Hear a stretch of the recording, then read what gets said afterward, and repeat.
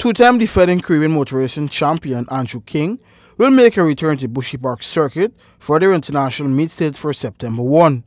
His iconic Mazda RX-7, which he has made his cherished toy on the track since 1998, has become extremely reliable, which has allowed his fans to see his silky smooth driving. It is an experience he is thoroughly enjoying. You may have noticed that over the last 2 years, the car has become a lot more reliable than it had been previously. My take on motor racing now, as long as I'm able to compete and to complete races, be competitive, I'm sort of happy. The period of time when cars were breaking down and we were not able to complete races was kind of depressing back then, but I'm enjoying my motorsport now. With an estimated lap time of 1 minute and multiple high-speed turns, Bushy Park is rated as one of the most challenging, and King is eager to return to succeed. Last year he got a first and a third place finish. Dover in Jamaica, I think, is the toughest track in the Caribbean. I've not raced at the other new circuit. Barbados is very challenging. It's a lot more challenging than Guyana or even Trinidad. I've had some good drives in Barbados. I've had periods where we didn't do that well, but overall it's a fun track and very challenging. So on a good day, you have your car set up properly and your car handles well, then I think you stand a good chance of doing well.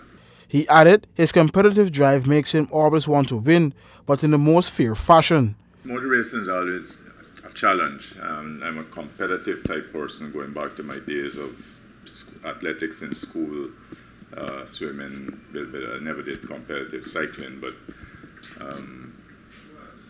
I tend to be competitive in whatever I do. So even though the car may not be up to speed, up to scratch, or as fast as another car, the challenge for me is to try to win at all costs.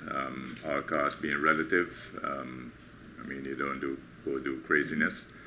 But the preparation of the vehicles back in my early days of racing used to be big part of the challenge, because back then, you know, spare parts were not as easily available as it is these days.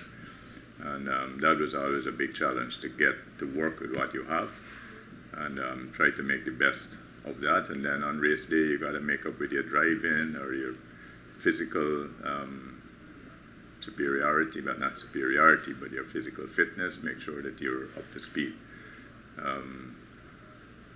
I know it's a lot of preparation now, and a lot of the cars are a lot more technologically advanced, a lot more electronics involved, so people like myself kind of get left behind, so we have to depend on the younger technicians to do the tuning of the engines and all that. But we've got a good team.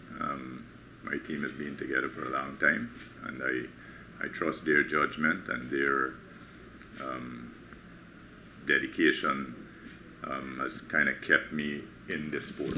Racing since 1974, King just wants to enjoy the sport as long as he can, once he's healthy. As long as I'm physically able, it's a break, it's some time out for me from my regular schedule.